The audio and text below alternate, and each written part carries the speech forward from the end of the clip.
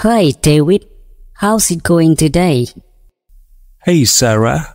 I'm good, thanks. How about you? I'm doing well, thanks. So, what did you do this morning?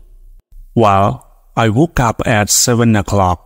After that, I brushed my teeth and took a shower. Then I had breakfast around 8. That sounds nice. I woke up at 6:30. After brushing my teeth, I went for a quick run around the neighborhood. That's great. I should try to exercise more in the morning too. After breakfast, I usually check my emails and prepare for work. Yeah, I like to get some work done in the morning too. I usually start studying around 9 o'clock. What about you, David? What do you do for work? I work in an office as a receptionist. My work starts at 9:30. I greet visitors, answer phone calls, and do some paperwork. That sounds interesting. I have classes in the morning until noon. After that, I take a break for lunch. Same here. I have my lunch break around 12:30.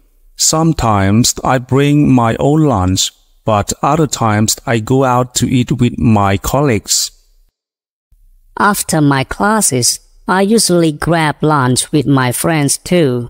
It's nice to take a break and catch up with them. Definitely. After lunch, I usually have more work to do at the office. I handle more phone calls and help with scheduling appointments. In the afternoons, I usually have some free time. Sometimes I go to the library to study or just relax at home and watch TV. That sounds like a nice way to unwind. After work, I usually head straight home. I'm usually pretty tired by then. Yeah, I can imagine. After my afternoon activities, I head home too. Sometimes I cook dinner, other times I order takeout. I prefer cooking at home too. It's healthier and saves money. What time do you usually have dinner? I usually have dinner around 7 o'clock. After dinner, I like to read or listen to music before going to bed. I usually have dinner a bit later, around 8. After dinner, I watch some TV or play video games for a while. That sounds like a relaxing way to end the day. I usually go to bed around 10:30. What about you? I'm a bit of a night owl. I usually go to bed around 11:30 or midnight. Well, it was nice chatting with you, David. So, Sarah, besides your classes and studying, what else do you enjoy doing during the day? Well, David, I'm quite fond of going for walks in the park, especially in the afternoons.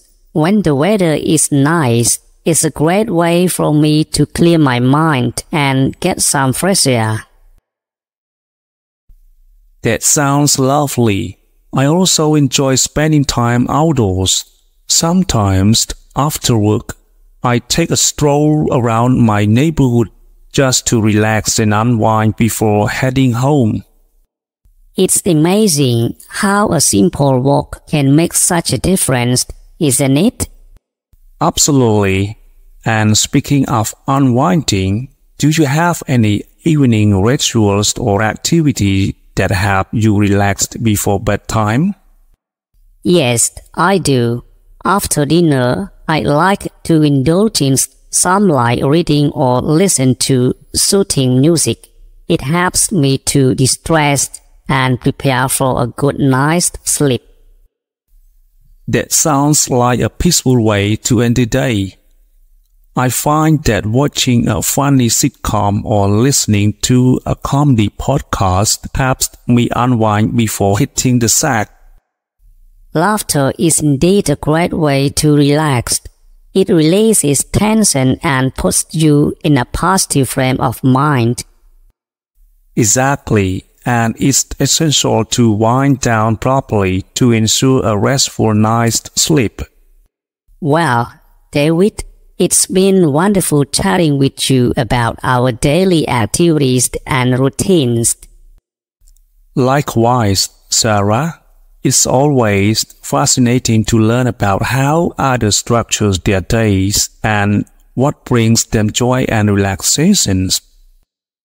Definitely, I think understanding each other's daily habits helps to deepen our connection and empathy towards one another. Absolutely, and it also gives us ideas and inspiration for incorporating new activities and rituals into our own lives. Well said, David.